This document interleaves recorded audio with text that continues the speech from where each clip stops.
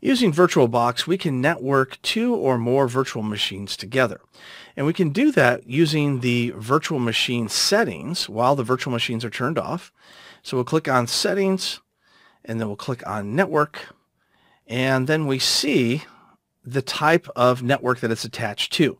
So by default, it's going to be set to NAT, which is the perfect way to communicate out with the internet.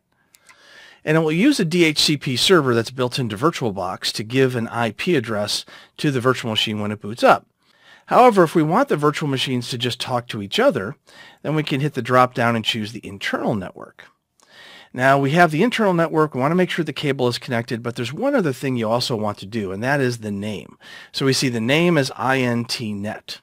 So if this particular virtual machine uses INTNet, but the other virtual machine doesn't, it won't matter that you've got the internal network set. They still won't be able to talk to each other. It's like being on 2 different VLANs, or virtual local area networks.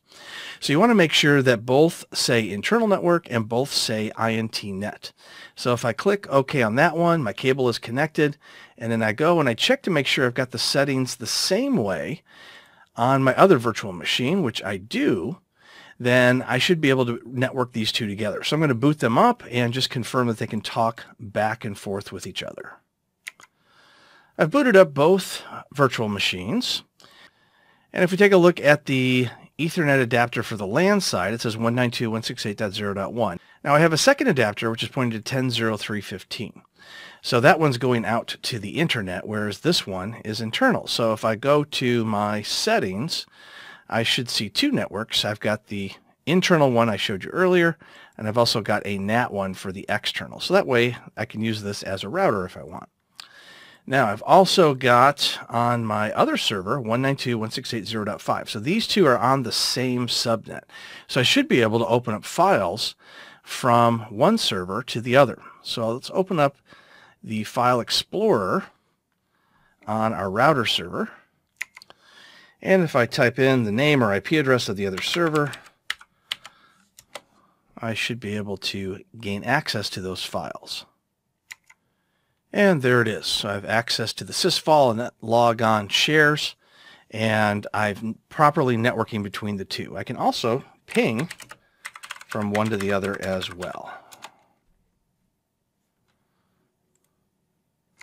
Now, if you can't ping from one server to the other, but you know everything else is set up okay, then it likely means it's a firewall issue. So what I'll do is I'm going to go into Control Panel on Windows Server 2016, but this works on any other version as well, including Server 2019.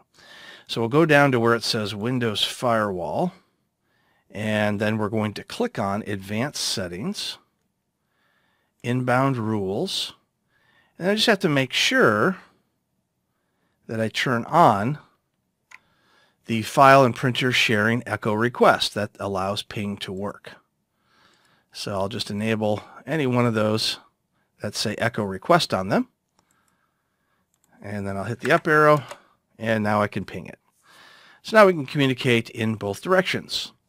So that's how you set up internal networking to communicate with each other on virtual machines running VirtualBox.